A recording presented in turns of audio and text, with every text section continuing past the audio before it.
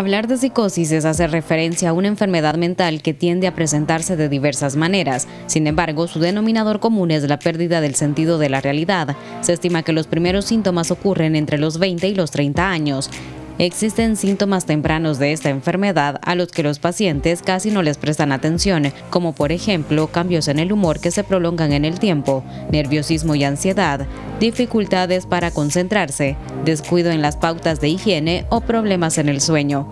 Otro de los síntomas son las alteraciones en el curso del pensamiento, como desorientación, dificultad para comprender lo que está ocurriendo y la incapacidad para distinguir entre la realidad y la fantasía. También pueden presentarse alucinaciones. Esto se refiere a tener la percepción de que algo existe aunque no es así. Por ejemplo, a veces las personas dicen que escuchan voces. Los delirios también son síntomas tempranos de psicosis, es decir, creer que algo está sucediendo y que es real.